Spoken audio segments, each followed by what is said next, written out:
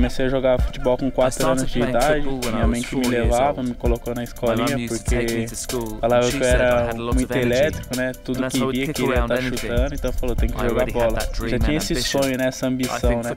Eu acho que pra mim o futebol é tudo pra mim, eu não sei viver sem o futebol. Leonardo Rodrigues Lima, Léo Zaba, 20 anos, PAOK.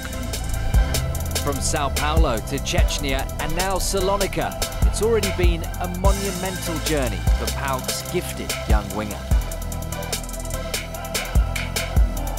Saí com 18 anos do Brasil, os 6 primeiros meses ligava para minha mãe chorando, com saudades. Essa foi a minha maior dificuldade. A Rússia foi muito importante para mim esse ano. Aprendi como pessoa e como atleta. E aqui parece o Brasil, aqui parece que eu estou em casa. Eu acho que o Brasil tem essa grande quantidade pelo fato de muitos atletas, muitas crianças têm um sonho de mudar de vida, né? Eu sempre fui de ver o Kaká brilhando, o Ronaldinho,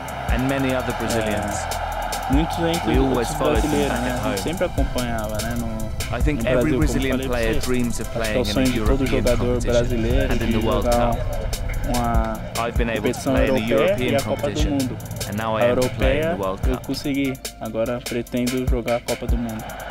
Determined and ambitious, Léo Zaba was the architect, scoring 2 and assisting 2 in PAOK's only group stage win against Sparta on match day 2. The Brazilian will hope to again display his quality in London in PAOK's must-win clash at Chelsea. Minha característica é a força e a velocidade.